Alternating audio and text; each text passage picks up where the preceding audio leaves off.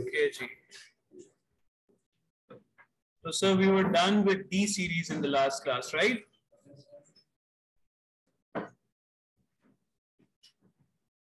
Yes or no? Yes, sir.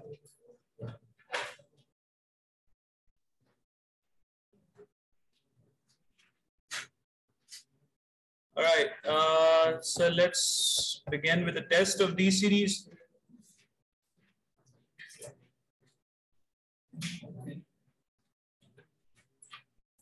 अच्छा जी, थोड़ी सी changes आए आपके क्या कहते हैं इसको मॉडल पेपर में। तो जैसे हम लोग एमसीक्यूज अटेम्प्ट कर रहे हैं, पहले ये होता था कि देयर वर 2 कॉलम्स और आपको मैच करना होता था सारे। तो अब जो क्वेश्चंस आ रहे हैं मोस्टली वो ये है कि जी जैसे हम लोग यहाँ देख रहे हैं vocabulary.com में, there's 1 word and 4 options are given. 4 options are given below. तो आप जो है ना वो मतलब अब ज्यादा करीब हो गए अपने एग्जाम पैटर्न के। So if anyone is new, do let me know.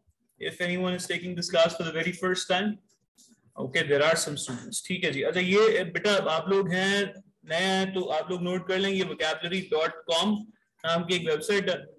ठीक है जी, इसको हम लोग यूज करेंगे अपनी vocabulary याद करने के लिए। ठीक है, ये क्या करती है हमें, this website allows us to make lists according to the words that we want to memorize. Random कोई भी word नहीं है जी। क्या zoom करता हूँ मैं, करता हूँ। ठीक है जी। तो ये जो वेबसाइट है ये हमें मदद करती है अपनी पसंद के वर्ड्स याद करने के लिए। So the simple procedure is that you make an ID, right? You come to vocabulary lists and then this page will open. Guys, listen up. So once this page is open, आपने जो भी words याद करने हैं वो यहाँ पे type कर दें, वो यहाँ पे कॉपी पेस्ट कर दें, Ctrl+C, Ctrl+V, whatever you want to do, and then you click next step. So when you click next step, you have the option to give a title. आप कोई भी title दे दें जी। It can be a number, it can be alphabetical, or it can be alphanumeric. आपकी मर्जी है। ठीक है जी। And once you click practice, so this comes to you. ठीक है जी। Is this zoomed enough, beta? Yeah. All right. So domain sphere है जी आपका। So this is part 1, 3 questions, 3 sets will be done every class. Severe, बिल्कुल ठीक है जी, आ जाएं। Deploy.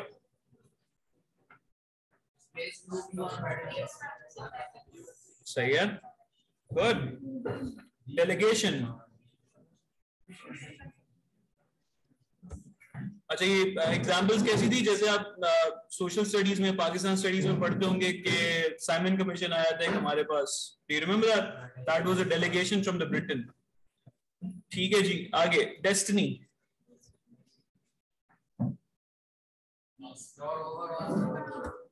बिल्कुल सही है जी। डिस्पर्स इज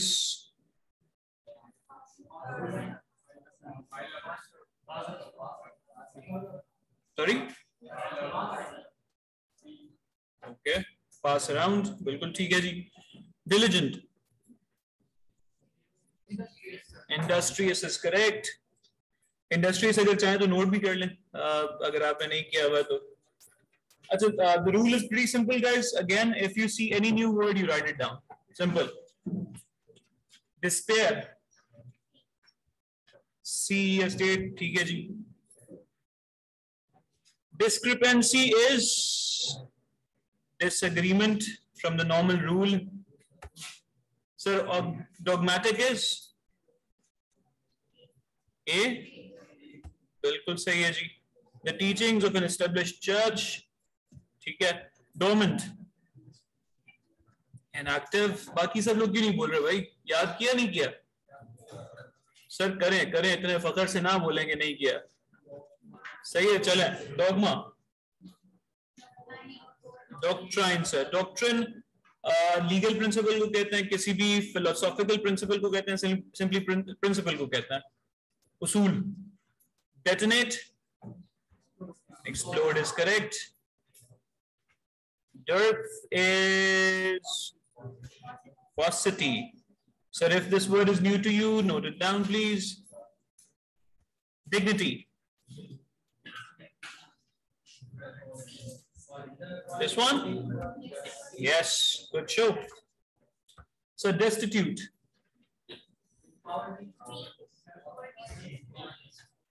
सही है जी. Devoid.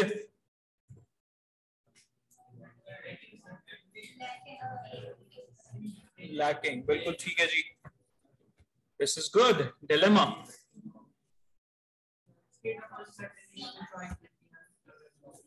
Good show, boy. Who said that? पूरा जवाब. ठीक है जी. जवाब ना. जवाब अबीहा और अरीशा के नाम याद हो गए सर. Try to perform. ठीक है, ताकि आपके नाम याद हों. Distress. Trouble is fine. दीमर.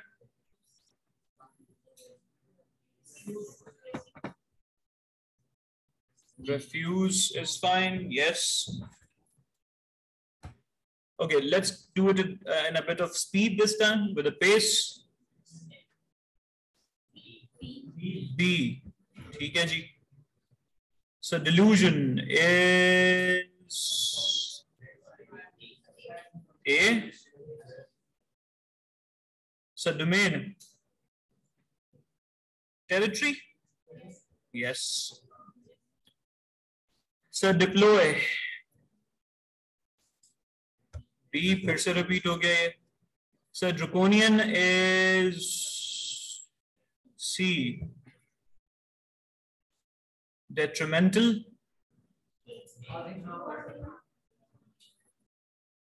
Delegation is C.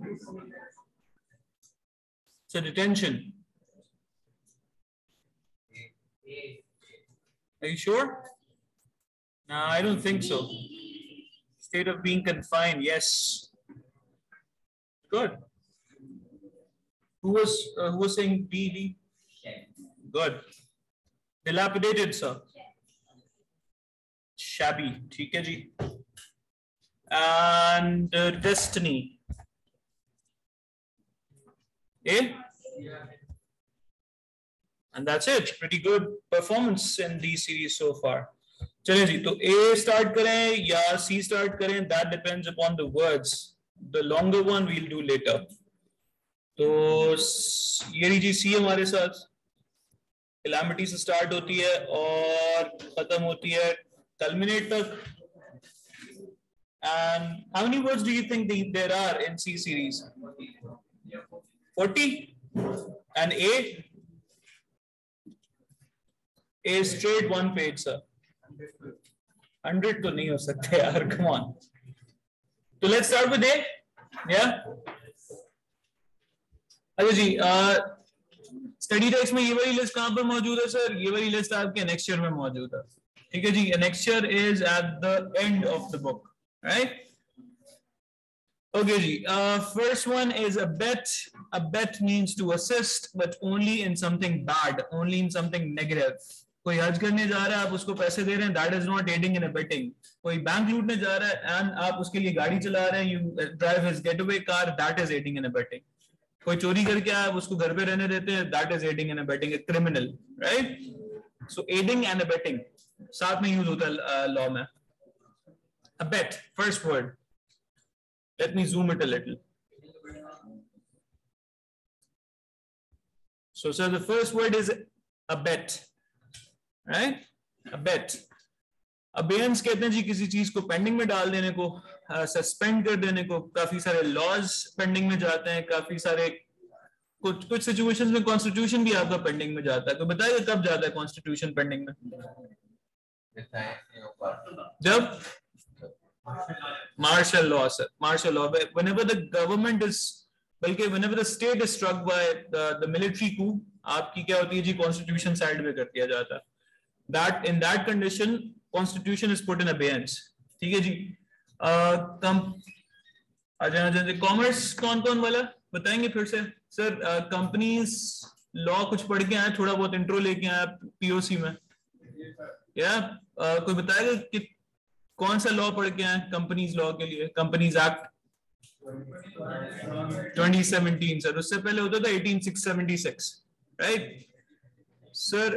2017 के आने के बाद जो पुराना लॉ है उसको कर दिया गया सस्पेंड, उसको कर दिया गया, उसको डाल दिया गया अबेयंस में। सही है जी।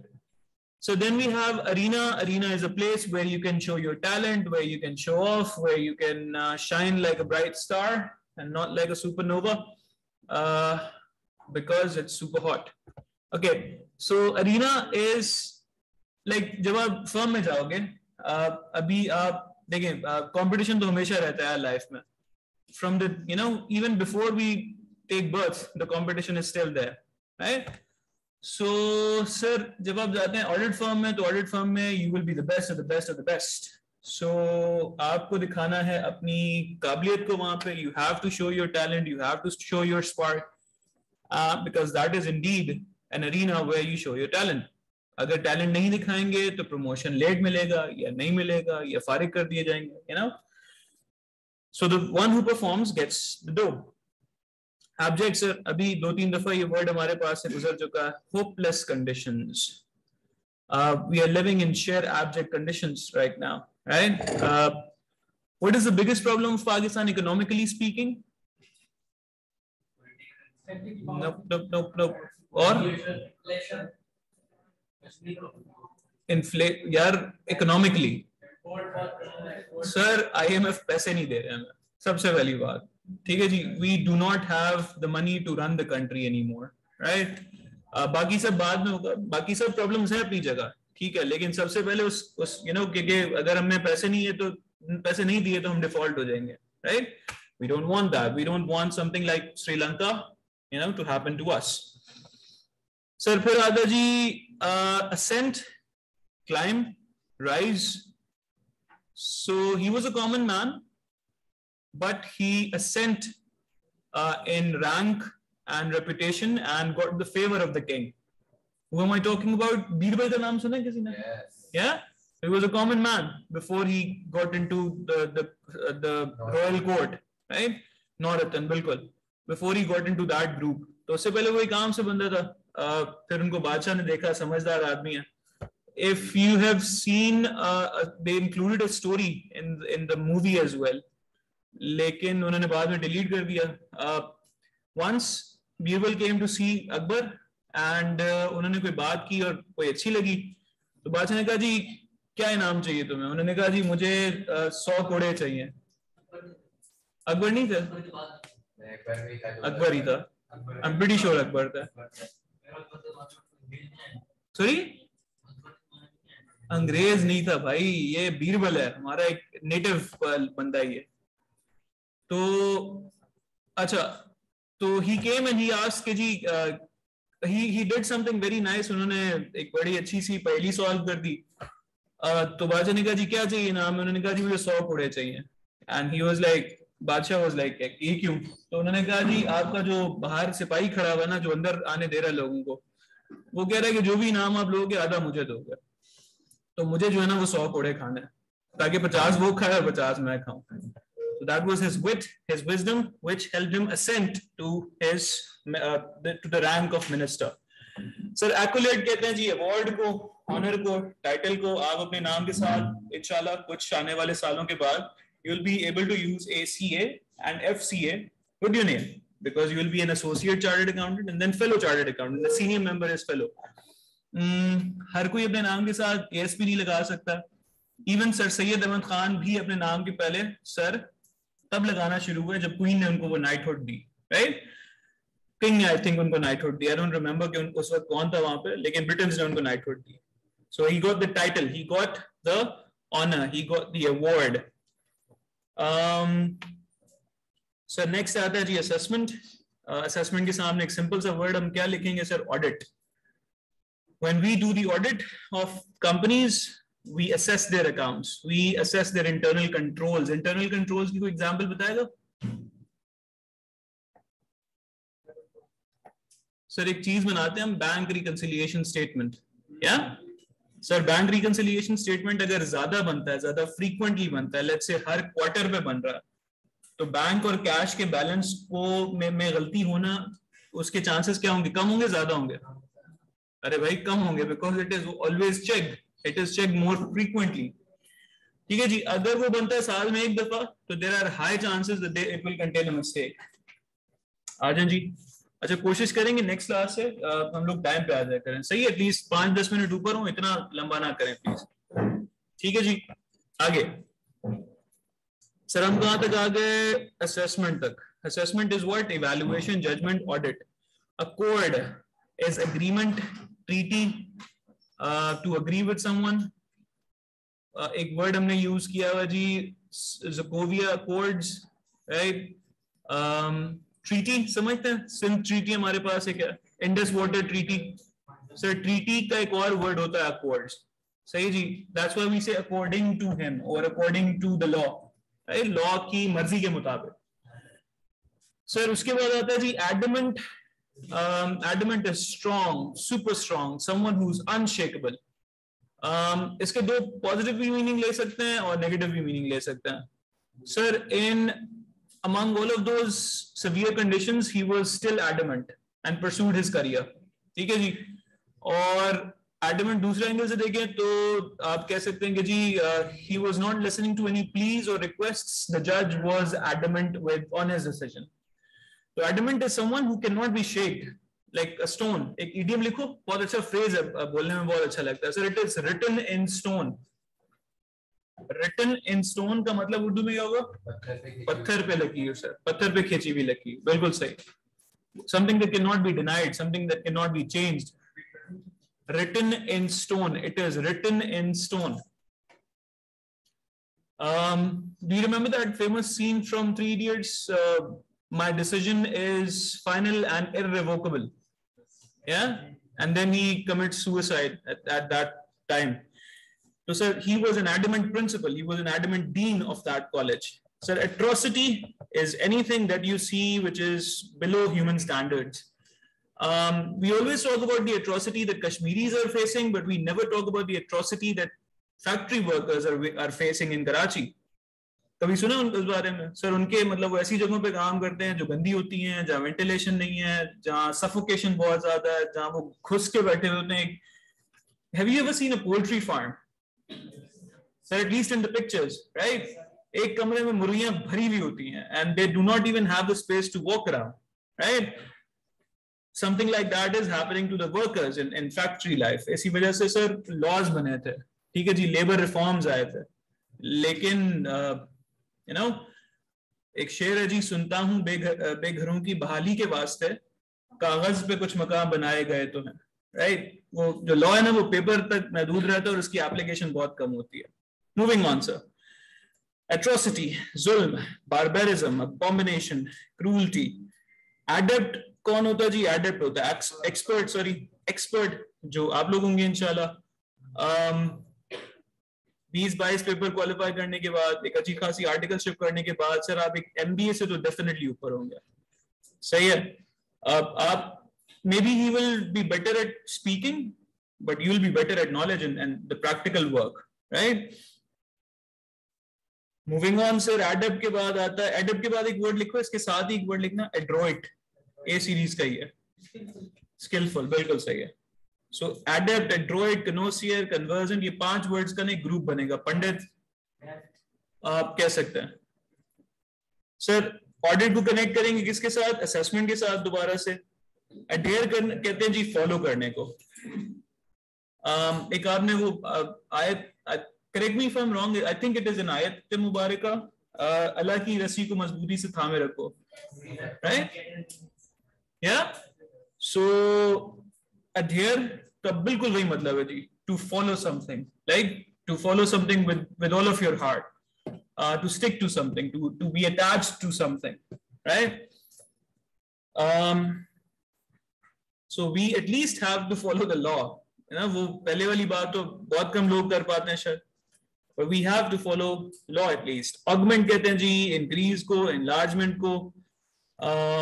augment से मिलता जुलता एक word आएगा आगे, लेकिन चले आगे देखना है। I always remembered the word augment with the help of that antibiotic, एक augmentin आती थी, पता? अच्छा, मुझे अक्सर उससे, बल्कि काफी लोग ना उससे उनके साइड इफेक्ट ज्यादा होते हैं। Has anyone witnessed that, sir? Yeah.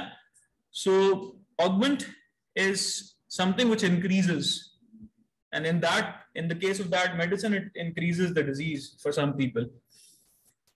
So then we have what?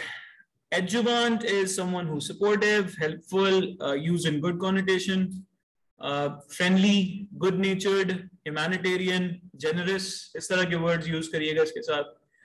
So when you say adjuvant, you should have a picture of a friendly teacher, maybe Abdul Sattar Idi, maybe your mother at the back of your mind, right?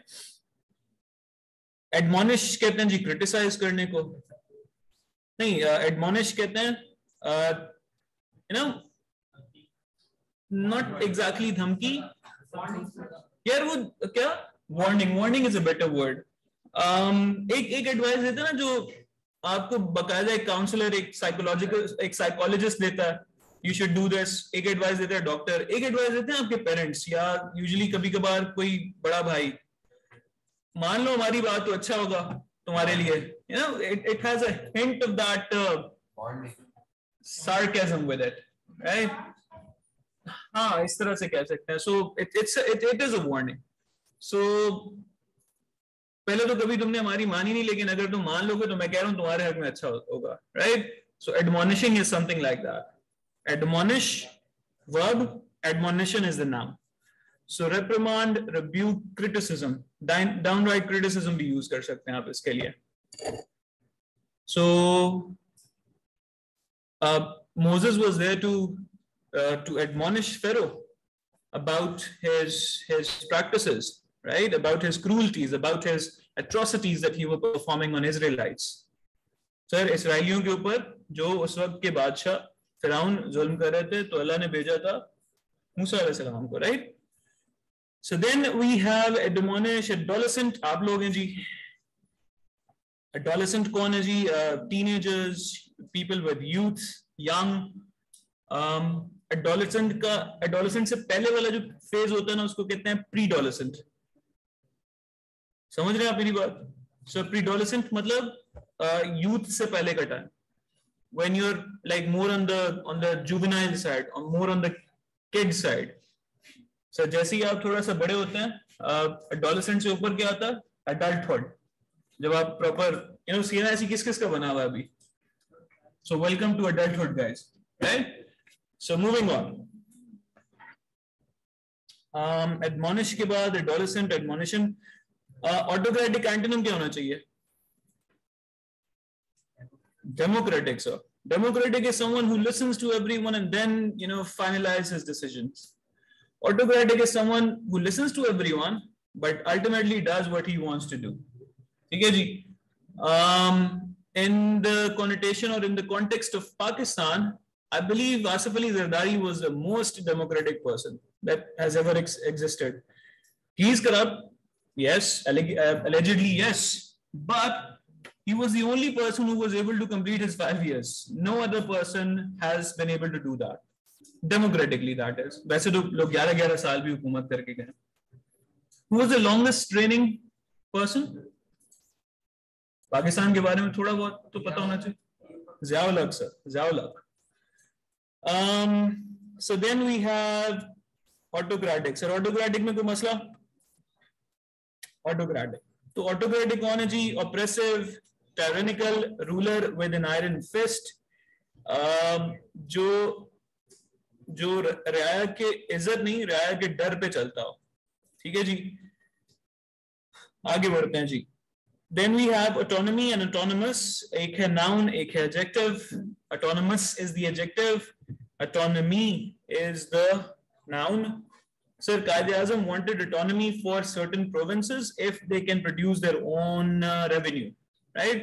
14 points अगर आप कभी दोबारा जाके पढ़े तो उन्होंने कहा था जी सिंध और बॉम्बे और एक और जगह था, सॉरी, सही है, बिल्कुल सही है, बिल्कुल सही. तो इन्होंने कहा था कि जी इनको ऑटोनोमस कर दे. अच्छा, हमारे पास 18th अमेंडमेंट ने क्या किया? उन्होंने भी यही किया जी. 18th अमेंडमेंट आई तो सूबे जो है ना वो ऑटोनोमस हो गया. एक कंकरेंट लिस्ट होती थी, that's to deep in political science. सूबे आजाद हो गए जी अपनी रेवेन्यू खुद बनाने के लिए. सही है. सो autonomy, independence, sovereignty, freedom, sir. We do exercise a certain amount of freedom and autonomy, but we do not have financial sovereignty anymore. क्योंकि हम foreign aid और trade के ऊपर नहीं, foreign aid और grants के ऊपर चल रहे हैं बहुत ज़्यादा, right? Autonomy, adore is the higher level of love. You love your parents, but you adore your creator. Sir, avidity क्या होता है जी? Avidity होता है आपका passion, zeal. You all have the avidity and efficacy to become a chartered accountant if you put your head in the right direction. Sir, avidity, eagerness, passion, zeal. सब में ये CA बनने की, CA क्वालिफाई करने की भूख है या नहीं है? बिल्कुल है सर. तो हम कह सकते हैं कि जी we have the ability to do that. We have the talent, we have the spark, we have the zeal, passion to do this. Sir adroit connect करेंगे हम किसके साथ? Adept के साथ. Adroit है जी skillful, a person who knows what he's doing, well learned, someone maybe who has qualified from Oxford or Cambridge, you know, इस तरह की जगह से पढ़ के कोई अच्छा बंदा आया हुआ. So then we have aggravate. Aggravate का antonym लिखिएगा mitigate. mitigate. So, sorry. The meaning of aggravate किसी चीज को ना बुरा कर देना, खराब कर देना मामला, और केस आपका एक जगह फंसा हुआ कोर्ट में और आपने कुछ ऐसी हरकत की कि और ज्यादा खराब हो जाए. Alleviate भी हो सकता है, बिल्कुल हो सकता है. अच्छा जी. I always, mitigate. I always prefer mitigate क्योंकि same sound है दोनों का, तो याद करने में आसान रहता है. So mitigate and aggravate. Sorry, aggravate क्या जी? आपके घर में हो रहा है जी, आपके और आपके अब्बू के बीच में लेट्स से कोई डिस्कशन हो रही है और आगे आपकी फुफो बीच में आप बोलती हैं कि जी ऐसे मेरा बेटा तो ऐसा कभी नहीं करता, है ना? आपके कोई और फैमिली मेंबर के साथ कोई पढ़ा हो रहा है, दूसरा बाहर वाला कोई आके ऐसे बात करता है. So this is kind of aggravating, right? But if you're having a dispute with the family member and your parents or your mother or your father, they come and they're like, बाद में बात करते हैं. This is kind of mitigating the situation. ठीक है जी. Adulterate कहाँ थे हम लोग? Aggravate. Affluent है जी, अमीर आदमी. Someone who is wealthy, rich, prosperous, जिसका say है, जो एक stakeholder है. I think in cricket, Mohammad Amir is not. He has lost his affluence after what happened. Mohammad Asif was a great bowler, but after that incident of the match fixing, he lost his fame, he lost his respect, and he lost his affluence over people. He was not affluent anymore. Sir Shoaib Akhtar, Shahid Afridi, Wasim अकरम अच्छे हैं बुरे हैं जैसे भी हैं, लेकिन उनकी बात अभी तक सुनी जाती है, राइट? उनकी ओपिनियन को लोग क्या करते हैं? रिस्पेक्ट करते हैं, राइट? सो अफ्लुएंट, वेल्दी भी हैं, रिच भी हैं, प्रॉस्परस भी हैं, और उनकी बात में थोड़ा बहुत वजन भी होता है, राइट? लोग सुनते हैं उनकी बात को. Affix is to attach, nothing too complicated there. Adulterate is to contaminate, sir. ये बहुत अच्छा word है यार. If you can use it in your communication, it's an outstanding word, sir. Adulterate is to contaminate something, make something impure, pollute something. और इसको ना मैं याद करने के लिए एक ट्रिक बताता हूँ. देखो, some sins are given the title of the great sins, जिनको गुनाह कबीरा कहते हैं, right? And only God knows when He will forgive about them, forgive us about them, right? तो उनमें से एक जो ना इसके साथ sound करता है, sir. Adulterate can be related to adultery, right? This is something which destroys your faith totally. So try to remember it like that. If you commit adultery, your faith is adulterated, right? So do we have an understanding? Yeah. So then we have amicable, which is friendly. Amicable को connect कर सकते हैं adjuvant के साथ. ऊपर एक word गुजरा.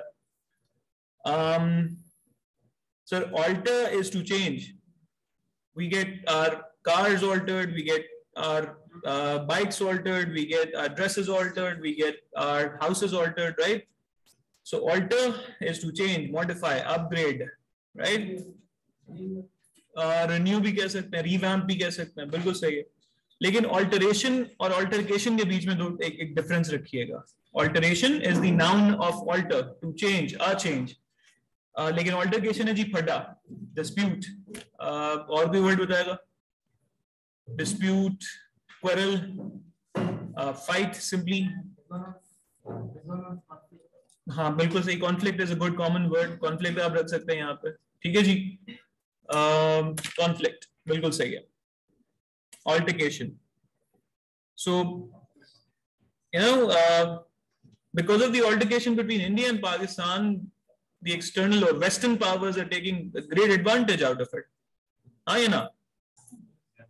तुम लोग को पता है कभी कभी गौर से सोचना, ये एक ब्रेग्जिट हुआ था कुछ 5-6 साल पहले या शायद ज्यादा पहले, यूके वाला. हाँ तो उसके अंदर कोई फटा हुआ था, कोई मारदाड़, कोई बंदे मर गए.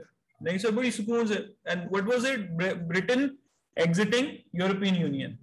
I think it happened in 2012 or 2 something ऐसी कुछ. तो एक ब्रेग्जिट ना यहाँ 1947 में भी हुआ था. ब्रिटेन जो है ना वो छोड़ के जाना चाह रहे थे यहाँ इस जगह को, साउथ एशिया को. लेकिन उसमें कितना खून खराब और वो सारी पॉलिटिकल गंद मचा के गए थे बेसिकली यार. बिकॉज ऑफ दैट हमारा जो हैदराबाद दक्कन वाला मामला वो खराब हुआ है. सर जूनागढ़ वाला मामला खराब हुआ है. कश्मीर अभी तक हमारा जो है ना वो फड्डे में डला हुआ है कि क्या होगा क्या नहीं होगा. तो I think they're taking advantage out of this altercation that we have. Archaeology, sir, is a science of ancient things in history. क्या होती है जी archaeology? If you discover the remains of an old civilization. लेकिन अगर आपको कोई dinosaur की हड्डी मिल गई तो वो आर्कियोलॉजी में नहीं जाएगा sir. It will go to पेलियोंटोलॉजी, the science of dinosaurs. ठीक है जी. लेट्स से आपको कहीं बर्तन मिल जाते हैं, तो पुराने, आपको कोई पुराना शहर मिल जाता है, मोहनजोदड़ो हड़प्पा टाइप की कोई जगह मिल जाती है, that will go to archaeology. Arbitrary क्या होता है जी? Random, unpredictable, general. और orbiter is someone who has power over the two parties, a complete third neutral party जो आपके decision making में, आपके फैसला करने में जो है ना वो मदद करती है. Have you ever seen a court in the village, panchayat, जिरगा नाम का, right? तो सर वो क्या होता है आपका? वो होता है आपका आर्बिटर. आप हमारे पास लीगली ऑगमेंट एंड असेंट भी कनेक्ट किया जा सकता है. बिल्कुल सही है. So then we have appropriate. Sorry, arbiter के बाद ambush. Ambush क्या होता है जी? It's a noun and a verb as well. तो आप इसको दोनों तरह से यूज कर सकते हैं. You ambushed me. आपने कभी कोई ऐसा सेगमेंट देखा होगा सोशल मीडिया पे जब वो कैमरा लेके, माइक लेके पहुंच जाते हैं लोगों से और एक सिंपल से सवाल पूछने, लोग पैनिक हो जाते हैं, नहीं जवाब दे पाते. It is not actually the question. वो शायद आपको बात कॉमनली पता हो, लेकिन वो प्रेशर जो होता है ना कि कैमरा मेरे सामने, that derails you. आपको पटरी से उतार देता है बिल्कुल. Panic, sir. तो हम क्या करते हैं? Because we actually feel ambushed in that situation. हमें लगता है कि जी ये कहाँ से अचानक से निकल के आ गया यार बंदा. So ambush is an attack. It's a trap. So he ambushed me with that question.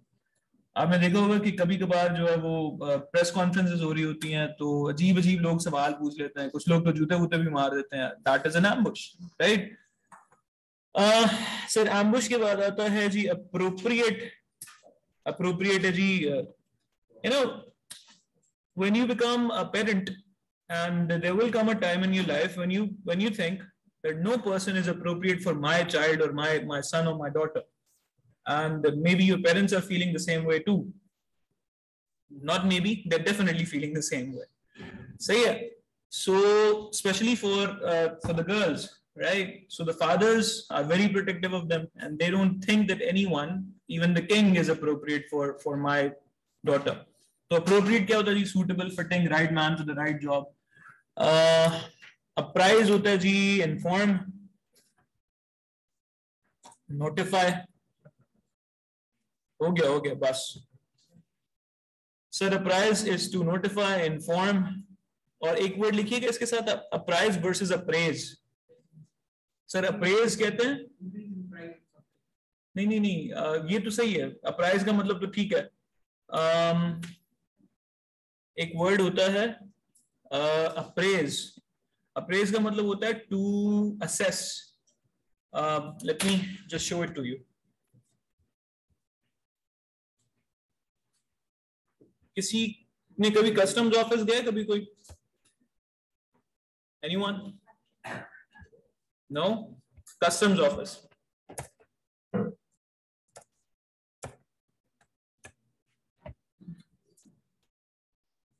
बिल्कुल सही है जी। असेस द वैल्यू और quality of, assess, evaluate, estimate. तो अप्रेज सर आप इसके साथ रखेंगे, सो अप्राइज वर्सेस अप्रेज। अप्राइज का मतलब to notify someone, to tell someone, to inform someone, and apprise का मतलब to assess the value of something. मुझे क्यों याद आता है सर ये वर्ड यहाँ पे, क्योंकि कस्टम्स में जब आप जाते हैं ना तो वहां पे अप्रेजल्स होते हैं। अप्रेजल्स क्या करते हैं, आपकी शिपमेंट की वैल्यू करते हैं कि यार ये जो आपने जो, जैसे लेट्स से आपने टैक्स लायबिलिटी बनाई हुई है, कस्टम ड्यूटी जो आपने पे करने के लिए आपके वकील लेके आए, क्या वो वाकई सच है? तो वो असेस करते हैं आपकी डॉक्यूमेंटेशन को सारी, आपकी शिपमेंट्स को सारी, right? So then we have ambiguous. Sir ambiguous का मतलब क्या होता है जी? Unclear. he gave a very ambiguous remark. भाई अगर तुम लोग कहीं लेट्स से कोई ड्रग बेचते हुए पकड़े जाओ, लेट्स से सऊदी अरेबिया में, what will they do to you? I think they'll kill you. Yeah? वो चोरी की सजा है, हाथ काटना। अच्छा, तो दिस इज प्रीटी क्लियर। लेकिन अगर सऊदी अरेबिया में आप लेट्स से पाकिस्तान में भी आप क्रिप्टो करेंसी के साथ कुछ कर रहे हैं, लेन देन कर रहे हैं, तो अभी तक कोई लॉ क्लियर है? So that is an ambiguous situation. ठीक है जी। इनफैक्ट हाँ ठीक है, that is an ambiguous situation. Then we have apprehend. Apprehend is arrest, to catch. अच्छा, एप्रीहेंड के साथ लिखेंगे comprehend. What is the meaning of comprehend? To understand. आपको एक क्वेश्चन आता है, आप सभी अटेम्प्ट करके आए हैं, रीडिंग कॉम्प्रहेंशन आपके पेपर का पार्ट भी है, पढ़ना और पढ़ के समझना। That's the motive of that, that's the objective of that question. So reading comprehension everyone. Apprehend का मतलब क्या है जी? अरेस्ट करना, कैच करना। इन 1999 Nawaz Sharif was apprehended right at the airport at the time of Musharraf's power, right? He was later apprehended when this Imran Khan movement rose up, right? Sir, इसके बाद आता है जी comprehend is to understand. Comprehend is to understand. Do you comprehend what I'm saying?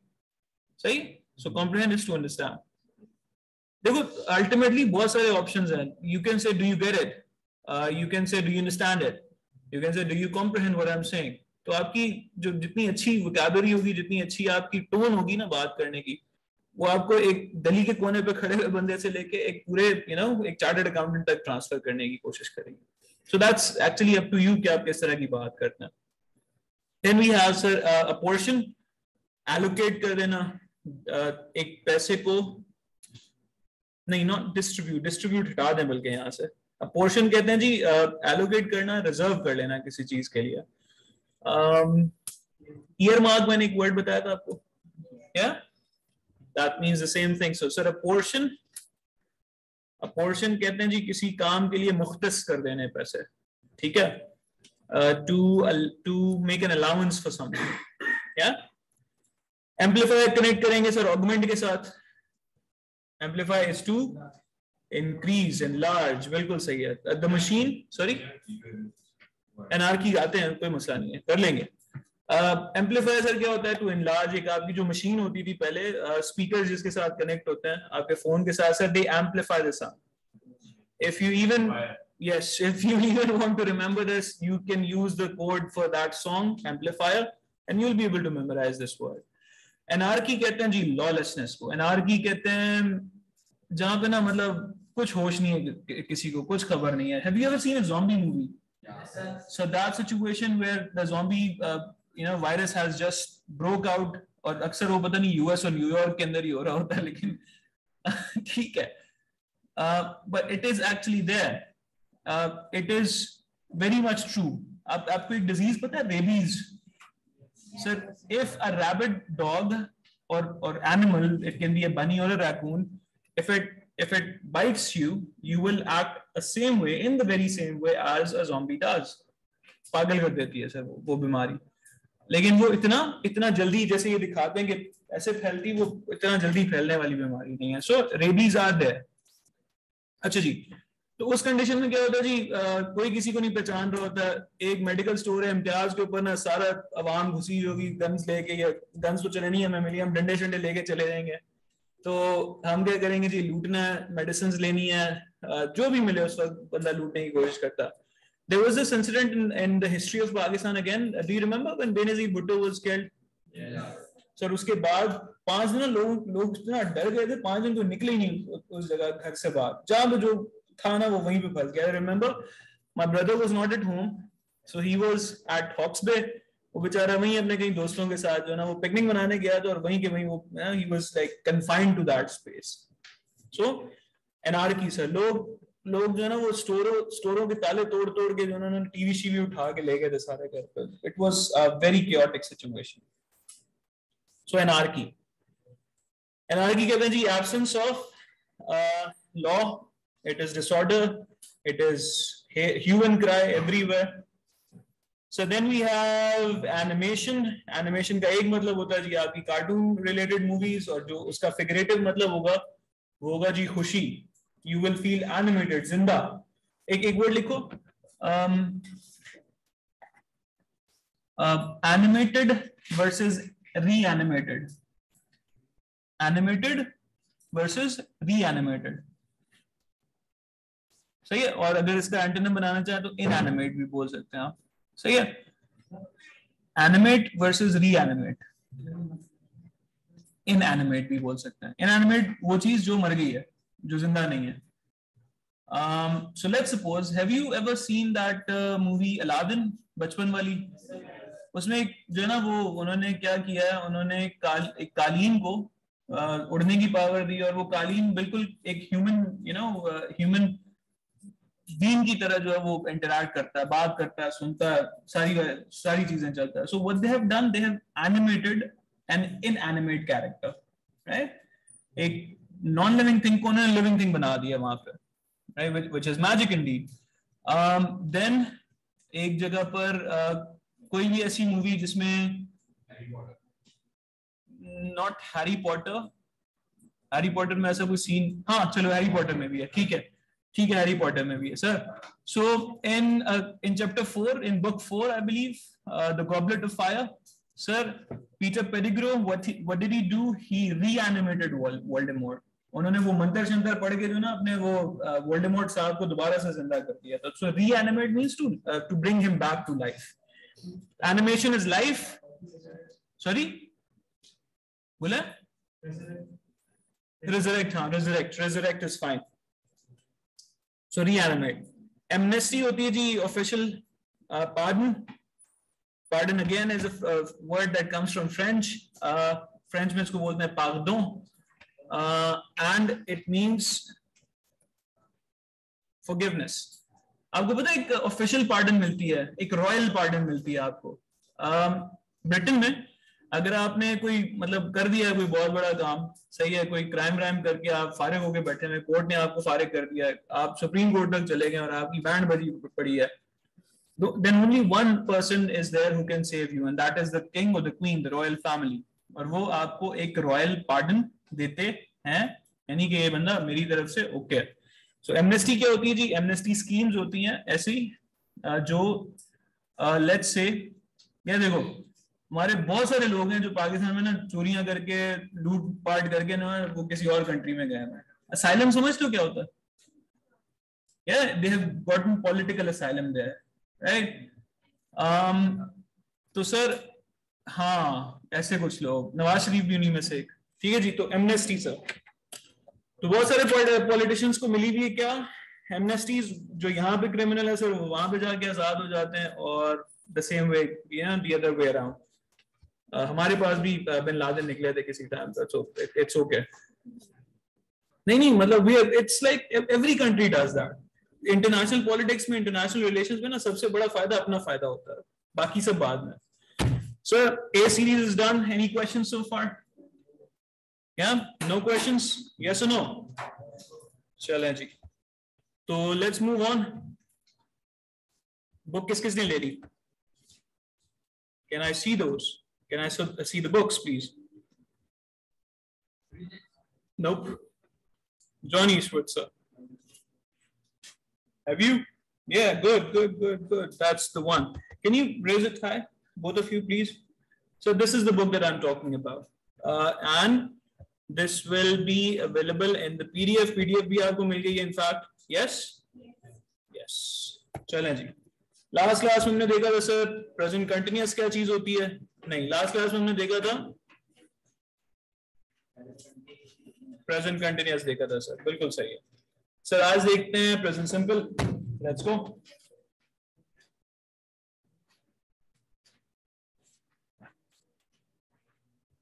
Sir, before I start teaching you, take a look at this one, and you tell me what is the meaning of present simple, sir.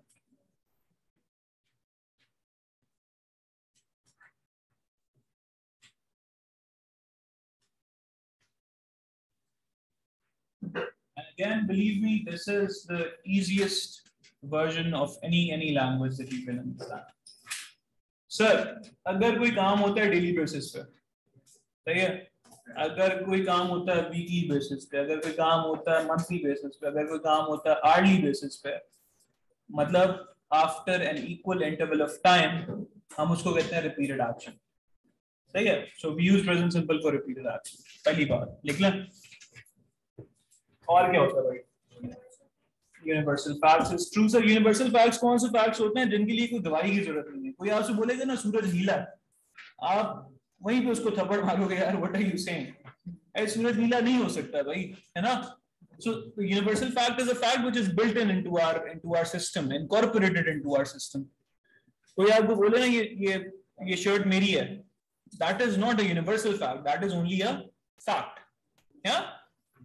तो ये दोनों के लिए use होता है sir. आप कहते हैं यूनिवर्सल फैक्ट के लिए भी यूज करते हैं और फैक्ट्स के लिए भी यूज करते हैं। So you can say this AC costs let's say 80,000, right? This is a fact. And the sun rises from the east, this is a universal fact. दोनों के लिए क्या यूज कर रहे हैं? Present simple. क्लियर है यहाँ तक सर? दो बातें अभी तक की हैं। We use present simple for repeated actions, something that happens daily, every month, every day, right? Or secondly, we use it for universal truths or facts. ठीक है, कर सकते हैं, लेकिन आगे चल के डिस्कस करेंगे। ठीक है, बिल्कुल सही है, करते हैं। ये बात अगर किसी को अभी से पता है कि प्रेजेंट सिंपल को फ्यूचर के लिए यूज किया जा सकता है, तो that's a very good thing. क्योंकि हमने वो पता क्या किया, कुछ ना ऐसे बदनसीब भी होते हैं यार जो प्रेजेंट सिंपल को पढ़ते हैं ऐसे कि जिस सेंटेंस के एंड में ताती ते आता है ना, वो प्रेजेंट सिंपल होता है। पढ़ा है किसी ने? या तो भाई ऐसा है, तो हम ना वो स्टेप बाय स्टेप एकदम से एक साथ नहीं। सो सर हम अब से ना वो पहचान यार, in one of the classes I saw कि इंग्लिश की टीचर आती है, शी राइट्स पहचान। सबसे पहला the first word that she writes on the board is पहचान on the right hand side, and then she says कि जी जिस सेंटेंस में ता ती ते आता है वो प्रेजेंट सिंपल होता है। हॉरिबल वे ऑफ टीचिंग यार। सर प्रेजेंट सिंपल, तो भाई अगर मैं बोलूं मैं पाकिस्तानी हूं, इसमें तो ता ती ते नहीं आया, लेकिन ये प्रेजेंट सिंपल है, राइट? अगर मैं बोलूं मेरे पास गाड़ी है, ये भी प्रेजेंट सिंपल है, लेकिन इसमें भी ता ती ते नहीं है, राइट? सो प्रेजेंट सिंपल सर। सर सबसे पहले हम इसके देखते हैं usage. Sir it is used for, पहली लिखी हमने क्या? Repeated action sir. इसके बाद हमने लिखा फैक्ट्स, हमने कहा जी यूनिवर्सल ट्रूथ्स। सर इसके अलावा हम इसको लिखते हैं हैबिट्स के लिए भी, he smokes a lot or he helps everyone in need. तो अच्छी आदत भी हो सकती है, बुरी आदत भी हो सकती है. he exercises regularly. So habits के लिए भी यूज करते हैं सर. फ्यूचर मीनिंग भी है, लिख लें साथ में सर. फ्यूचर मीनिंग क्या होता है? फ्यूचर हम तब यूज करते हैं जब हम इसको टाइम टेबल के लिए यूज करेंगे, बल्कि पब्लिक टाइम टेबल के लिए यूज करेंगे. यू नो प्रेजेंट सिंपल, ये मैं कोई नई बात नहीं बता रहा तुम लोग को, लेकिन मैं सिर्फ ये बताना चाह रहा हूँ, जो नया एडिशन मैं करना चाह रहा हूँ वो सिर्फ इतना है कि आप इसको ना एज ए टेंस नहीं, आप इसको यूजेज के हिसाब से पकड़ना सीखो. अब कि मैं इस जगह पर इस सिचुएशन में present simple is the fittest tense to use. ठीक है जी. और क्या होता है सर? सबसे बड़ा काम होता है स्टेट सर. थॉट्स, फीलिंग्स के लिए आप इसको यूज करते हो. और जो again Arisha just told us, state sir. State जो है ना वो सबसे बड़ा इसका डिफाइनिंग फंक्शन होता है sir. I think that's good enough. हम स्टेट्स के ऊपर बात करते हैं अभी. बाकी जो बुक है वो आपको सजेशंस और थॉट्स और इनविटेशंस इसके ऊपर पूरा बात करेगी, प्रॉमिसेस के ऊपर भी बात करेगी, वो आप देखेंगे वहां पर. स्टेट सर देखें, प्रेजेंट कंटिन्यूअस ना आपको बता रहा था एक ऐसी सिचुएशन के बारे में जो इस वक्त हो रही है, right, which is happening right now. ठीक है जी. प्रेजेंट कंटिन्यूअस ना सिर्फ और सिर्फ एक्शन से स्टार्ट होता था और एक्शन पे खत्म हो जाता था. इनफैक्ट इवन जब आप एक स्टेट वर्ब को आईएनजी फॉर्म में यूज करें तो वो भी एक्शन बन जाता है. आपने देखा था sir, I have a car and I am having breakfast. You remember that? सो हमने क्या किया सर? हमने सबसे पहला जो डिस्टिंग्विशिंग फंक्शन है ना प्रेजेंट सिंपल का, वो ये है कि भाई ये ना 3 तरीके से खुलता है आपका. Do you remember these verbs sir? B sir, do and have. इनको पता है क्या बोलते हैं? इनको हम बोलते हैं sir primary auxiliary verbs. If you want you can write it down. If you don't want to do that it's okay. Paper में ये बात नहीं पूछी जाएगी आपसे. लेकिन अगर कभी कहीं खुदा न खास्ता कभी पढ़ाने का नौबत आ जाए किसी को तो लिख लें यार, कोई बात नहीं है. ठीक है जी. It is always better to have more knowledge. Primary auxiliary verbs, primary helping verbs. Who will tell me what are primary helping verbs? तो लिखा हुआ है यार, is MR का मतलब बी वर्ब. सर ये देखें. Let me explain this. Sir, I am happy. Present simple, present continuous. Simple sir. क्योंकि ING फॉर्म नहीं है sir. I am feeling happy now. Sir present continuous. Sir यहाँ पे जो am है ना, ये क्या चीज है सर? ये है state verb, main state verb है. यहाँ पर जो am है सर, ये क्या है? हेल्पिंग वर्ब है और मेन वर्ब है इधर सर. ठीक है जी. So primary auxiliary verb is a verb जो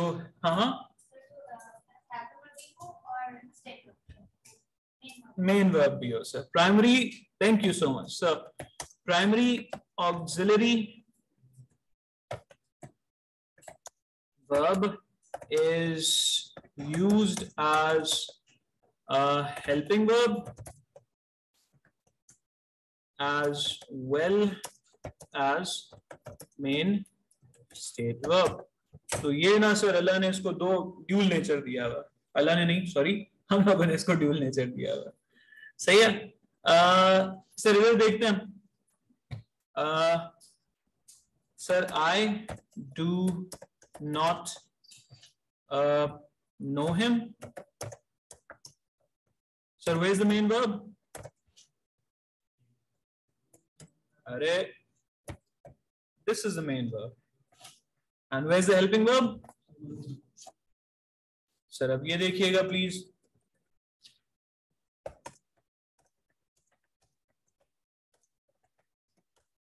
ठीक है जी. सर ये क्या आ गया? Main verb. And this one is the helping verb. Sir पहले जो आएगा वो usually helping verb, usually not always. हाँ अच्छा जी, आखिरी बार सर ये देखें,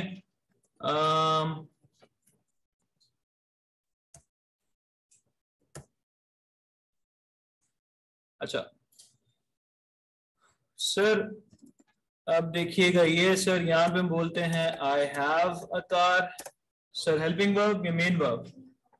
मेन वर्ब भाई, सही है। और सर यहाँ पे I have bought a car, helping verb main verb?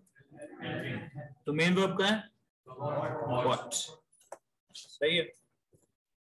अच्छा जी, अब क्या करते हैं सर, जिस सेंटेंस में ये वर्ब, गाइस गाइस गाइस, जिस सेंटेंस में ये verb as a main verb use हुई भी है सर, उसको हम करते हैं हाईलाइट। ठीक है जी, आप बताएं फर्स्ट को करूं या सेकंड को करूं? Again again again listen to me again sir, जिस सेंटेंस में B as main verb use हुआ था, as main state verb use हुआ था सर, उसको हमने करना है हाईलाइट। तो फर्स्ट या सेकंड? सर फर्स्ट, यहां से सर, ठीक है, सॉरी, सही है सर। सेकंड में बता दें सर, मेन वर्ब सेकंड, ठीक है जी, ये ले लें। और यहां पर first. Sir do the same thing with your notes as well, आप भी अपने पास ही लिख लें। तो भाई इस पे ना जी सर मैंने ये किया है, मैं आपको ये बताने की कोशिश कर रहा हूं कि ये देखें सर, ये टेंस कौन सा? टेंस कौन सा? Present continuous sir. और ये टेंस कौन सा? Present perfect, present perfect. तो मैं आपको ये बताने की कोशिश कर रहा हूँ कि भाई हैव आएगा तो एकदम से जंप नहीं मार देनी कि ये प्रेजेंट परफेक्ट है, सही है। एम आएगा तो एकदम से जंप नहीं लगा देनी कि यार ये तो कंटिन्यूअस है, सही है। मैं ही कहना चाह रहा हूं कि भाई अगर अगर एम और हैव आएगा और आगे उसके बाद कोई वर्ब नहीं है तो सर वो वापस क्या है? वो प्रेजेंट सिंपल ही है। और यहां पर जो एम और हैव है वो हेल्पिंग वर्ब नहीं है, वो मेन वर्ब की तरह यूज हुआ है, मेन स्टेट वर्ब की तरह यूज हुआ है। ठीक है था सर? क्या ये बात समझ आ रही मेरी? चलें जी, गुड है। तो सर इसका जो सबसे बड़ा फंक्शन है सर प्रेजेंट सिंपल का, वो कहते हैं कि जी ये स्टेट्स के लिए यूज होता है। ठीक है जी, तो ये थी हमारी दो तीन स्टेट्स, तीन स्पेशल केसेस सर। ये जब तक टेंसेस रहेंगे ना, जब तक इंग्लिश है सर, ये तंग करते रहेंगे आपको, क्योंकि आई हैव हैड आएगा आगे, आई हैव हैड भी आएगा आगे, आई हैव बीन भी आएगा। सो दोनों चीजें ना मिक्स होंगी, तो ये इसके ऊपर ना ग्रिप बनानी है अच्छी वाली। अच्छा जी, सिंपल सर, वापस चलते हैं जो चीजें अब हमें पता है। सर मैं ना आपसे हमेशा एक रिक्वेस्ट करूंगा कि आप ना एक 6 मॉडल सेंटेंसेस अपने पास लाजमी बनाइएगा। Right, how do we do that sir? सबसे पहले sir I we you they और Ali and Ahmad, sir plural subjects. Sir इनके साथ में क्या लगाऊं? लेट्स से हम वर्ब यूज कर रहे हैं गो, तो हम लगाते हैं सर गो। और ही शी इट के साथ हम क्या लगाते हैं? गोज लगाते हैं। और अकेला अली भी आएगा तो उसके साथ हम क्या करेंगे? गोज कर देंगे। ठीक है ना? मतलब ये वो बात है जो आपको पता है यार, सही है। अच्छा, अब यहाँ पे गो है, जब इसका नेगेटिव बनेगा तो इसमें हम क्या लगा देंगे? टू। और इसमें हम क्या लगाएंगे? डज। मतलब हेल्पिंग वर्ब ये वाले यूज होंगे इसमें। ठीक है जी, जब भी हम क्वेश्चन या नेगेटिव सेंटेंस बनाएंगे तो ये दो बातें याद रखनी है। और अल्टीमेटली इसकी अगर समरी आप बनाना चाहें गाइस, इसकी आप अगर समरी बनाना चाहें तो आप 6 सेंटेंस ना 6 मॉडल सेंटेंस हर दफा बनाएंगे। Let's say he uses the computer. Sir uses क्यों? क्योंकि ही है, सिंगुलर सब्जेक्ट है, third person singular sir. Sir negative बना के दें सर, जब भी डज नॉट आ जाएगा तो वर्ब आ जाएगी बेस फॉर्म में, दैट वी नो सर। ठीक है जी, he does not use the computer, सही है। How do we make a question, does he use, ये does he use the computer, don't say uses, never say used, make sure that it is in base form of verb, right? So negative interrogative को साथ में बनाते हैं, तो doesn't he use the computer? Sir एक इसी के आगे ना, इसी चीज के आगे हम इसको पहले कॉपी करते हैं और एक WH वर्ड ऐड कर देते हैं। सर क्या लिखेंगे हम, why does he use the computer? Sir when does he use the computer? where does he use the computer? और अगर इसी को कॉपी करके इसके आगे एक WH वर्ड बना देंगे, बिल्कुल सर।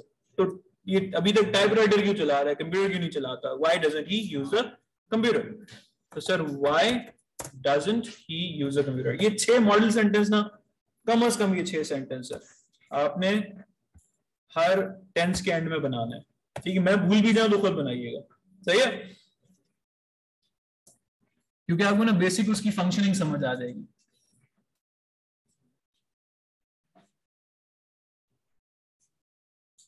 सर आप चाहें तो साथ में कॉपी कर सकते हैं, लेकिन साथ साथ आपने ना मुझे मैं सेंटेंस जो बोल रहा हूँ उसको ट्रांसलेट करना, सही है। तो वो कराची में रहता है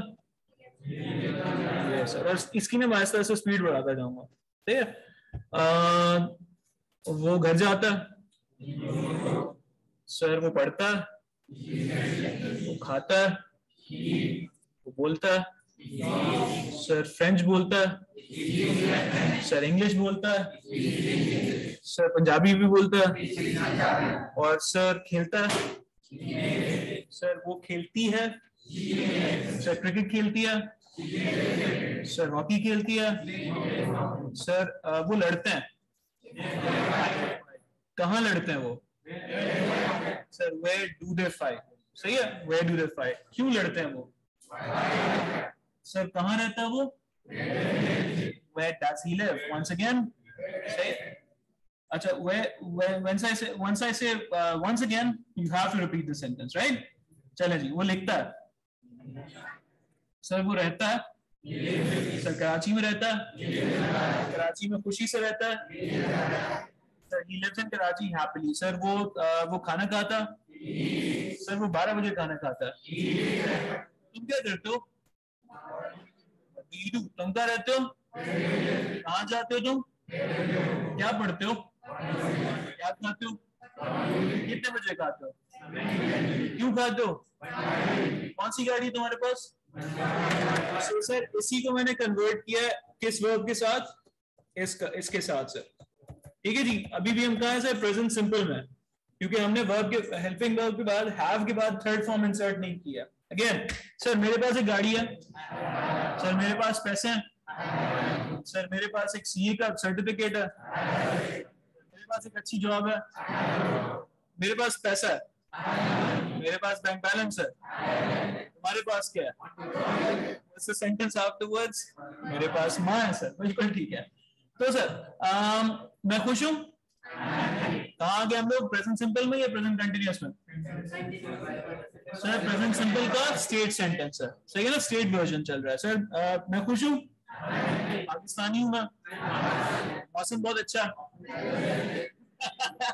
मौसम बहुत अच्छा है सर, मैं लिखता हूँ, मैं कराची में रहता हूँ, कराची बहुत सही है, Karachi is very good, Karachi is very nice sir, once again Karachi बहुत अच्छा है, बोले सर। मेरे पास एक गाड़ी है, मैं रोज यूज करता हूँ सर, मैं उसी गाड़ी को रोज यूज करता हूँ sir, I use that car daily, once again sir. मैं पढ़ाता हूँ, 7 बजे उठता हूँ, टीवी देखता हूँ, मैं कभी भी टीवी नहीं देखता।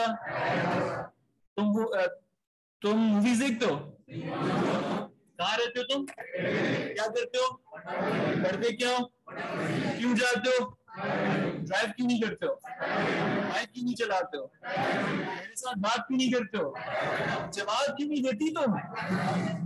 That's it, that's it. ठीक है जी, चले, गुड है. So action states we all understand that, yes? ठीक है जी, चले. बस अभी इंग्लिश में बोलेंगे किसी के साथ, हाँ चले. Sir, take a look at this exercise. Read it all the way. कोई चीज समझ ना आ रही हो तो बताएं.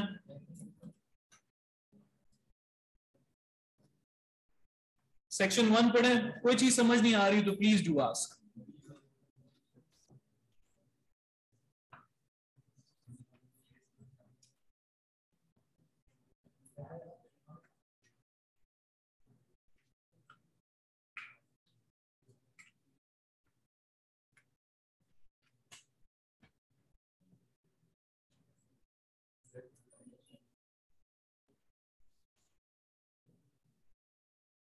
Are we good?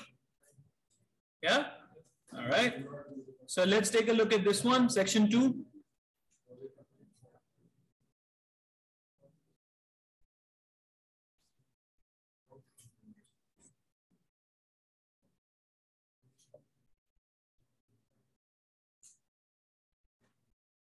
Any troubling thought? Anything that bothers you? No? Moving on.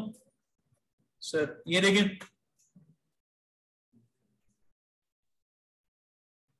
ये देखिए जी, हमने कहा था कि डज आ जाएगा तो SES निकाल के बाहर रख देना हमने, तो डज ही गेट्स नहीं करना कभी भी, ही डजंट गेट्स नहीं करना कभी भी. अच्छा ये अभी नहीं होगा, ये पास सिंबल में बड़ी तकलीफ देता है, वो डिड के बाद जब फर्स्ट फॉर्म लानी पड़ती है ना वापस, most of the people have difficulty in that.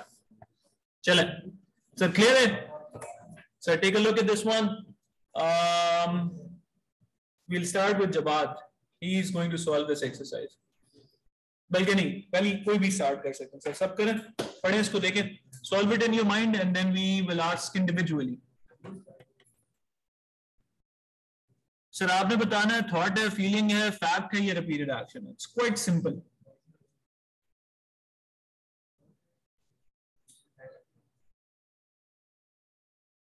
Four columns in your mind: thought, feeling, fact and repeated action. Abhina, would you like to try the first one? Let's go.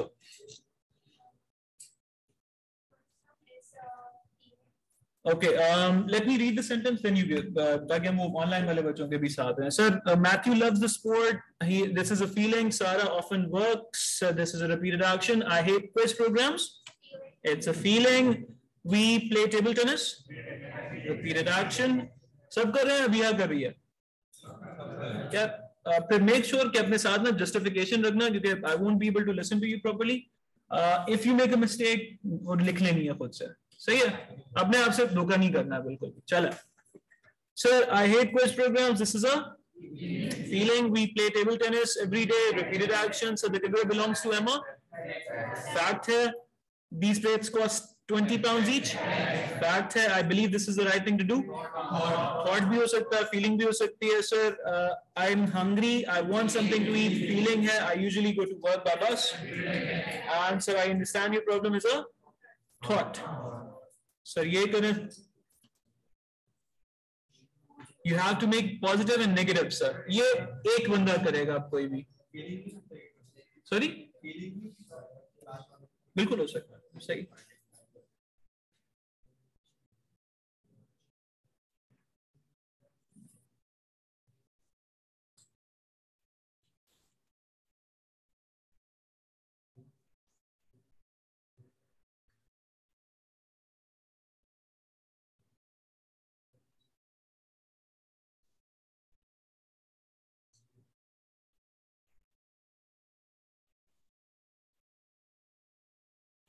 I'll ask you to start.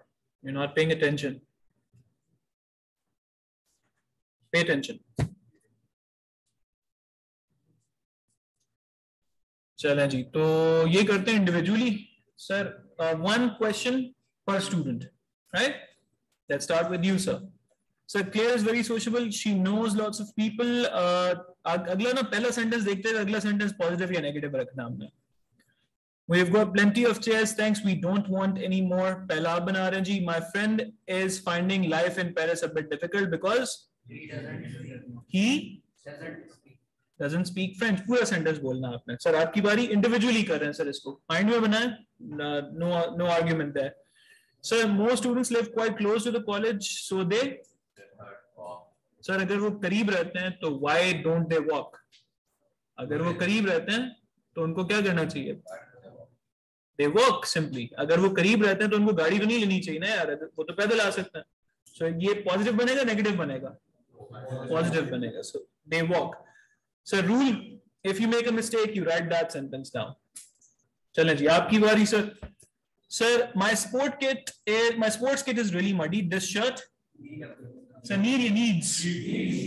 कितनी kits हैं? एक ही है sir. लिखेंगे sentence. अगर mistake करेंगे sir sentence खुद से लिख लेंगे. Sir, I've got 4 cats and 2 dogs. यार individually. Remember we doing this individually. Love. ठीक है जी. Sir, next one. इनको पहले बनाने दीजिएगा. If he doesn't make it, then you go on.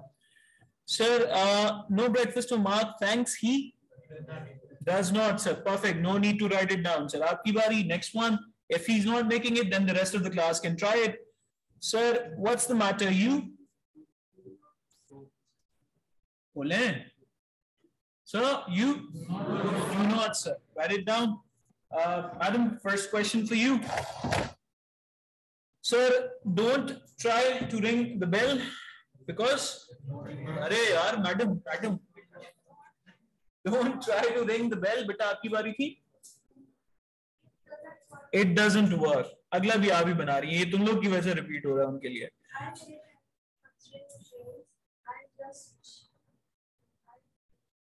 I just. No. I के साथ do, I के साथ does. I don't like talking to them. That's all. Wonderfully done. बेटा आपकी बारी. Yes, 9th one. Matthew is good at badminton. He. Sorry. Wins. देखो सुन लेते हैं ना वो फिर. Then they have the right answer. Yeah. Don't do that. Once again, madam, you. आप ही बना रही हैं. We always travel by bus because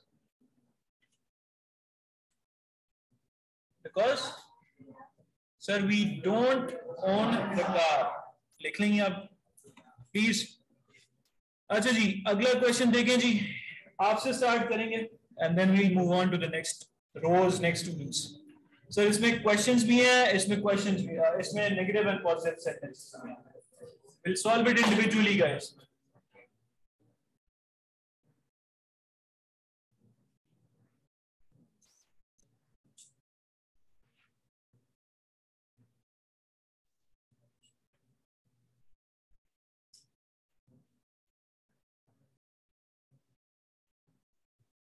If you have the book, sir, solve it on the book. That's the perfect trick to handle it.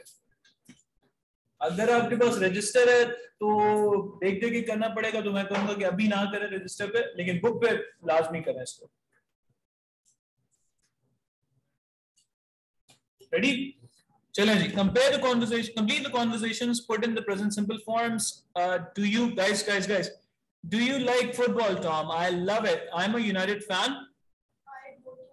I go to all their games. ऐसे ही चलते रहेंगे आगे. Nick usually नहीं दिख रहा.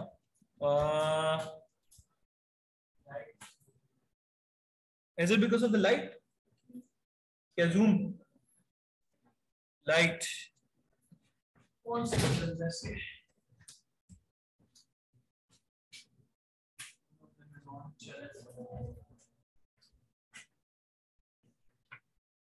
कब बड़े होंगे यार ये बच्चे. Okay, चलिए जी. Let's go. Can you see it now? All right. Sir, I'm a United fan. I go to all their games. Nick usually comes with me. ठीक है जी. And next person, moving on. And we travel to away games. Why? बिल्कुल सही है जी. Why don't you come to a match sometime? आगे. I'm afraid football doesn't make sense to me. Men running after a ball. Why do you take it so seriously? Sir, आपकी तरफ आ रहे हैं, ठीक है जी. Why do you take it so seriously? It's a wonderful game. I love it. अच्छा, sorry. इस room में चल रहे हैं हम लोग अभी, ठीक है. I love it. United are my whole life. How much does it cost? Write it down, sir. How much does it cost to buy tickets and pay for the travel? Sir, आपकी बारी. A lot.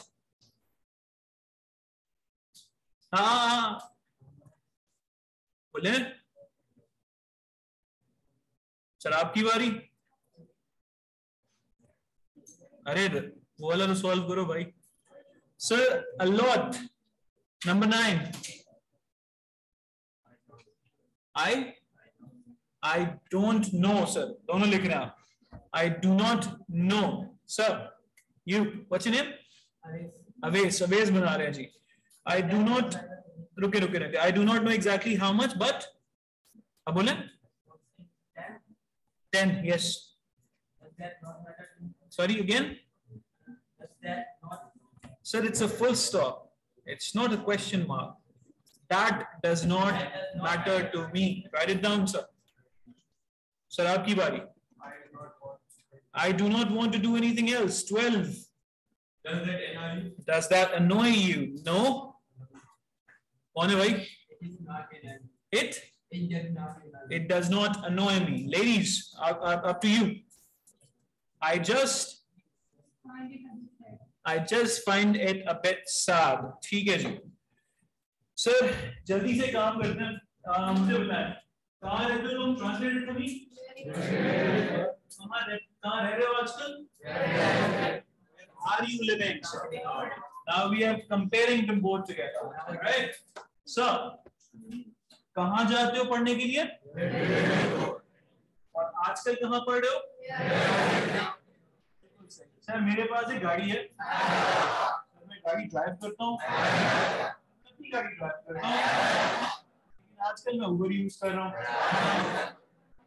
लेकिन आजकल मैं करीम use कर रहा हूँ. साथ में कनेक्ट करें तो क्या बनेगा? I do have a car, but these days I am using Uber or I am using Careem. Sir कौन सा परमानेंट कौन सा टेम्परेरी? सेंटेंस लिखें सर अपने पास प्लीज. और यही चीज हम लोग यहाँ पे देख रहे हैं. देखिए जी सर, प्रेजेंट कंटिन्यूअस आपको लेके चलता है टेम्परेरी सिचुएशंस की तरफ, सही है. और प्रेजेंट सिंपल आपको रखता है permanent situations. Yes sir. Again आजकल मैं कराची में रह रहा हूँ. बोले लिविंग इन कराची, लेकिन वैसे मैं लाड़काना में रहता हूँ. But usually I live at, सही है जी. Sir I live in Ladakana, but these days I'm staying in Karachi. That's the proper sentence, right? Sir, और क्या बोल सकते हैं हम लोग? Sir, usually Sir Alvin teaches us, but आज जो है वो जवाद हमें पढ़ा रहा है. So Sir Alvin teaches us normally, but today Jawad is teaching us. Yeah, or today Aves is teaching us. So one is permanent, one is temporary. Which one is permanent? Present simple is permanent, and तो sir Pakistan economy is डिटीरियरेटिंग और it is damaged. क्या लिखें? Permanent या temporary? भाई मैं तो जब से ऐसी परमानेंट सर, परमानेंट. ठीक है जी, एक बात हो गई. दूसरा सर, हम थॉट्स एंड फीलिंग्स के लिए किसको यूज करेंगे यूजुअली? प्रेजेंट सिंपल को. सर सर मुझे लगता है तुम सही हो. I think you are. मैं इस प्रॉब्लम के बारे में सोच रहा हूँ. Thinking has a different meaning and think has a different meaning. So, sir वो काम जो अभी इस वक्त हो रहा है उसके लिए हम यूज करते हैं, और जो काम repeatedly होता है उसके लिए हम यूज करते हैं. So I am speaking to you live from the White House. It means that she is standing at the White House right now. She is reporting there, and I often speak to the camera. सही है, live camera में अक्सर बात करते हैं. सो whenever you want to talk about permanent situations, whenever you want to talk about habits, whenever you want to talk about facts, तो क्या use करेंगे? सर वो काम जो इस वक्त चल रहा है, मैं सोच रहा हूँ, मैं खा रहा हूँ, पी रहा हूँ, उसके लिए क्या यूज करेंगे? कंटिन्यूअस. आइए जी सॉल्व करते हैं फिर इसको. और अब करेंगे सर एक एक बंदे से, जब तक गलती नहीं होगी ना हम आगे मूव नहीं करेंगे। सही है? किसके पास थे हम लास्ट टाइम? यस, पढ़े इसको। और हम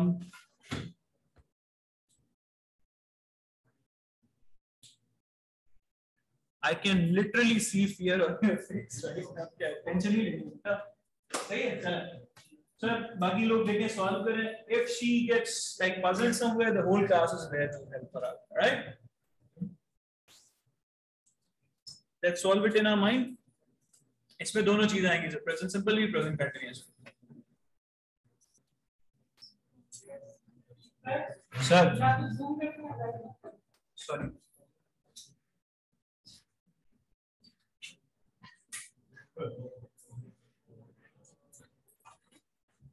यार मैं बस यही मैं यही आपको रिमाइंड कराना चाहूंगा। नहीं नहीं, बड़े तो तुम लोग पहले ही करेगा।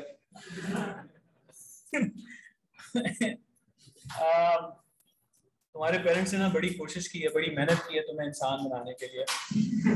so, be an इंसान। चलें आगे। Madam ready for that? चलें जी, चलें। तो at work mark is talking to Elon. अच्छा, अगर ये नहीं करेंगी तो भाई अगला कौन है बंदा हमारे पास? सारा पूरी एक्सरसाइज आपके ऊपर गिरेगी आगे। सही है? So present continuous or present simple. At work, Mark is talking to Alan in the corridor. Complete their conversation. Put in the present continuous or present simple of the verbs. So continuous भी आ सकता है और simple भी आएगा। पढ़ें, solve करें, पूरा paragraph ऐसे पढ़ना शुरू करना। सॉरी, हाँ हाँ, सॉल्व करते जाए, रीड करते जाए। जहाँ गलती होगी मैं आपको रोक दूंगा। Office. He's talking to the boss at the moment. I think they are discussing money. Oh, right. And what about you? Are you looking for something too? Yes, Linda. Do you know where she is? Oh, she's not here today. She only works for delivery. She is not. She does not work. She does not work. Does not. Sir, very nicely done. Let's keep going. Come on. She does not work on Fridays. She will be here on Monday. Thank you. हाँ बोले। Sir, do you know आना चाहिए? You know आना चाहिए? You know, sir. Only full stop is available, so you know Linda. जी, कहाँ थे हम लोग? आप कंटिन्यू कर रही हैं जी। Well, most days, I give her a lift. I give her a lift, or she gives me one. सही है। She lives quite close to me. It saves petrol. Yes, of course, good idea. Yes, I agree. Well, I waste my time. No. I'm wasting my time there. Good job. What's your name? Ariba. Yes. Good job, Ariba. Very nicely done.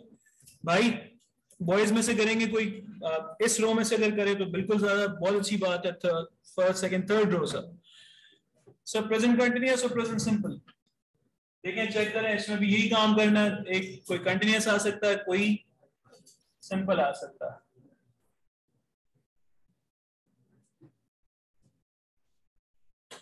Let's go, come on. Solve it in your mind. And then we are ready for solving it out loud. Who will solve it, sir?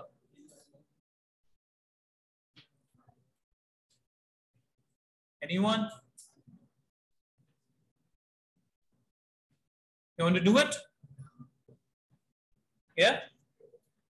Bolo. Chale, let's go. Just as she did it. It is going outside. It comes down quite hard. Sir, it is coming down quite hard. ठीक है, कोई मसला नहीं, आगे. Normally, I start with हाँ. 8 o'clock, but I'm starting at 7 this year. बिल्कुल सही है. We are very busy at the moment.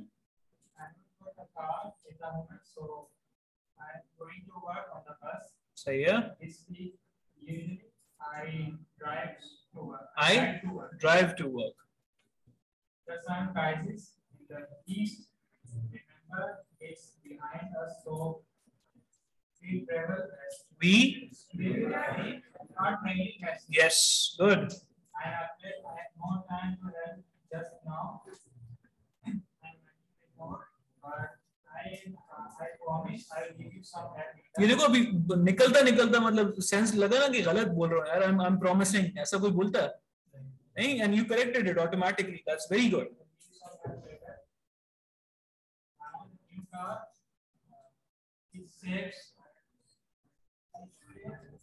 Sir, I'm saying ये number 6 दोबारा बोलिएगा.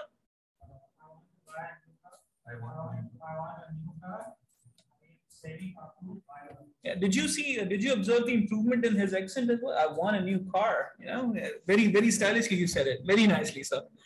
चलें जी, इसके साथ ही सर हम आगे बढ़ते हैं और हमारा पहला टेस्ट हमारे सामने सॉल्व करें. बुक खोलना अब. सर बुक खोलना. This is available after exercise number 7. खोलें. सर अगर बुक नहीं है, take a picture. PDF में नहीं होगा ये. I cropped the tests out. बेटा पिक्चर ले लो. If you cannot see it, picture ले लो. सर ये कर रहे हैं अभी. अच्छा किसके पास बुक है अभी हार्ड कॉपी में? You want raise your hands please. 1 2 3. अच्छा flip the page. Flip the page. Yes. ठीक है जी. ये आपको बताएंगे सर एक टेस्ट के कितने पार्ट्स हैं भाई? जल्दी से देखिएगा. एक टेस्ट के कितने पार्ट्स हैं? सर एक टेस्ट के हैं A B C D देखें कितने?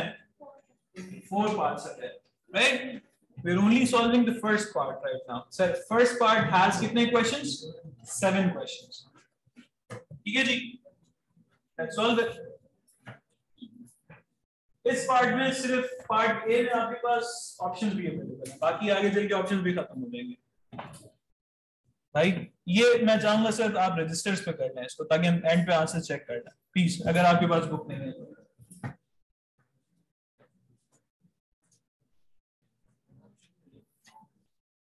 ऑप्शंस नहीं लिखिएगा, पूरा आंसर लिखिएगा.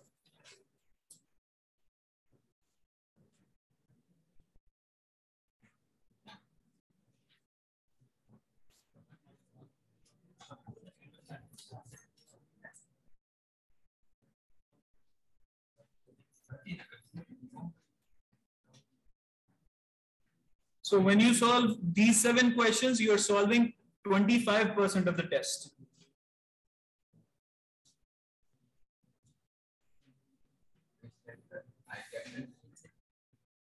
Grammar test. ICAP के टेस्ट तक जाने के लिए ये तैयारियां कर रहे हैं छोटी छोटी.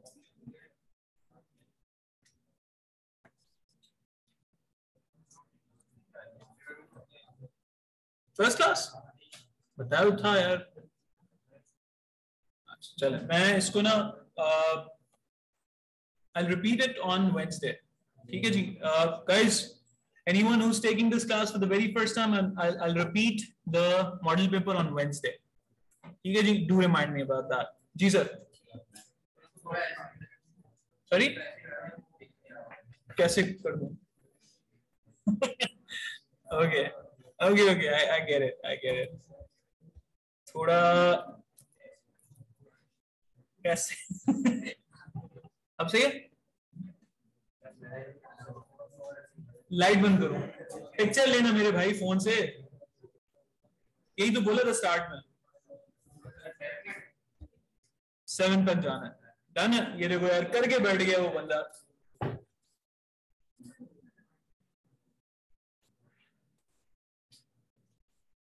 Picture Lee.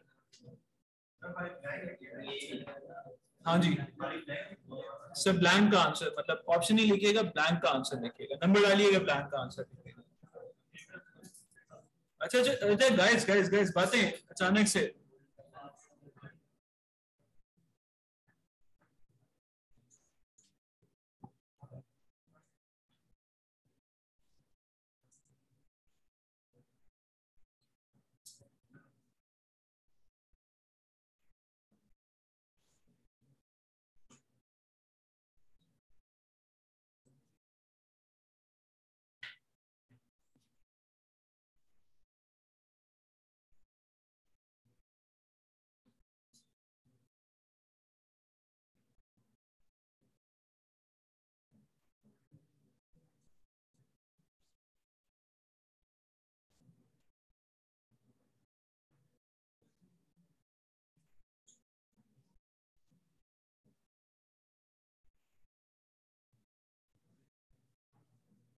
We are here till 3:15, right?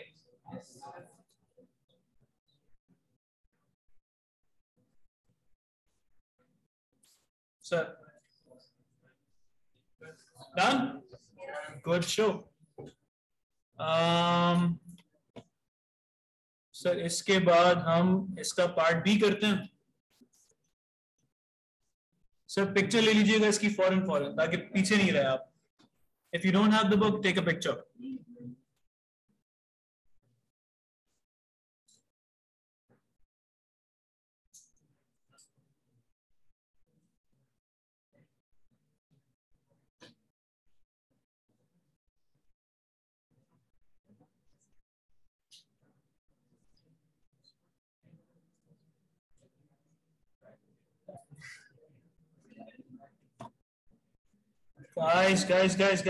Guys, calm down. इतनी बातें.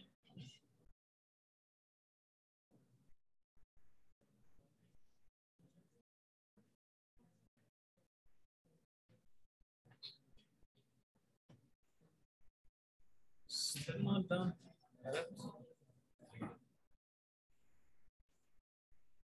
Ah, that's what.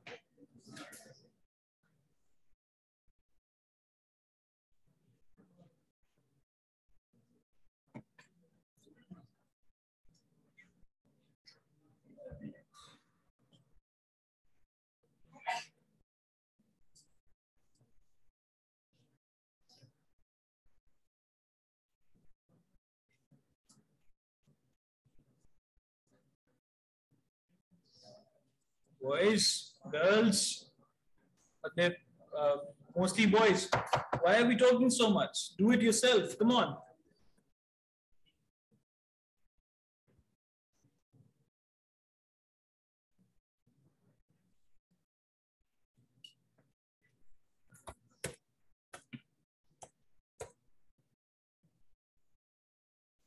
Yeah, if you do it properly, guys, we'll probably listen to a song.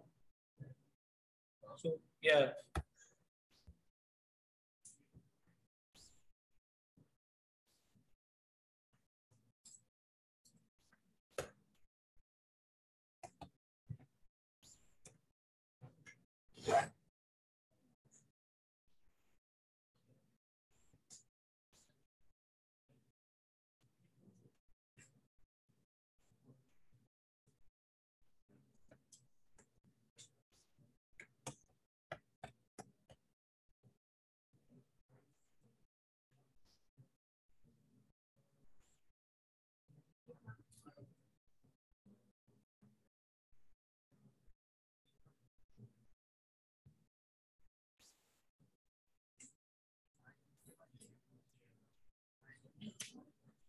Okay.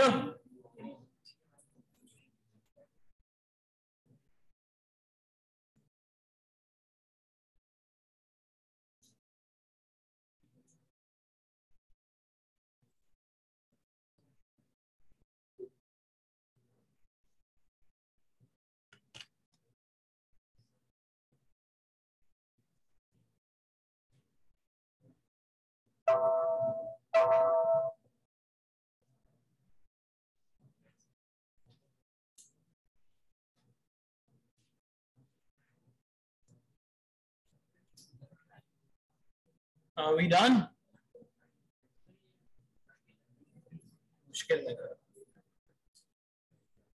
चलो जी देखिए. Is it difficult, this one? A little bit. Okay, चलें जी. Part एक answers देख लें. ये वैसे जितना कर सकते उतना कर लिया आपने. चलें ये देखें जल्दी से जी. एवरीवन सर आंसर्स पढ़ रहा हूँ, आप बिल्कुल देखिएगा. Who's Michelle talking to? I can't see Michelle. You are not looking in the right place. ऐसी है. अच्छा जब गलती हो तो मुझे रोकिएगा. सही है. वैसे स्मूथली चलने दें. You're not looking at the right place. She's over there. That's Adrian. He's new here. Where does he live? Do you know?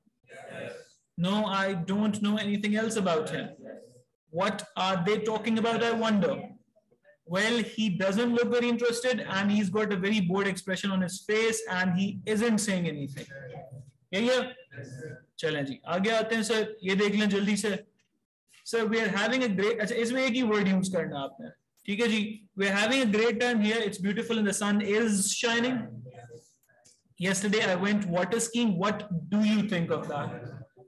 I'm sitting at a table in our hotel room and writing a few postcards.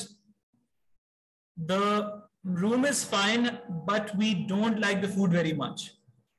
Yeah? So I'm sitting at the table. You get 3. Sun is shining. Number 1. What do you think? Number 2. I'm sitting at a table. Number 3. Number 4. But we don't like the food very much. But it doesn't matter. Doesn't it? Yes. It doesn't matter because we go out to a new restaurant every weekend, every evening. We're both feeling very lazy at the moment. Sorry? Getting is fine. We're both feeling or getting very lazy at the moment. I wake up or get up quite late in the morning. And Nigel wakes up or gets up. Bilkul theek hai ji. Nigel wakes up or gets up even later. You know, of course, how much Nigel's work means to him or matters to him. And how he is always talking about it. How he's always talking about it. Well, the holiday is so good that he's forgotten all about his work. So it's the perfect holiday. The only problem is that it is costing us, sir. Bilkul say it is costing us a lot of money, but we'll worry about that later. Anyone who got like 110, 10 out of 10 on this one? People with 1 mistake? Yeah, 10 out of 10. ठीक है, सही है, it's okay. अच्छा जी, part A और B हमने कर लिया sir. Part सी और डी आपको मिल जाएगा ये पीडीएफ में. घर पे आप इसको सॉल्व करेंगे और टेस्ट नंबर 1 में मुझे बताएंगे मिस्टेक्स कितनी की हैं आपने. ठीक है जी. सर आखिरी क्लास है. अच्छा, would you like to have a foreign language dose या एंड करें? एंड करते हैं. But in the next class, all right? In the next class, I will not ask you.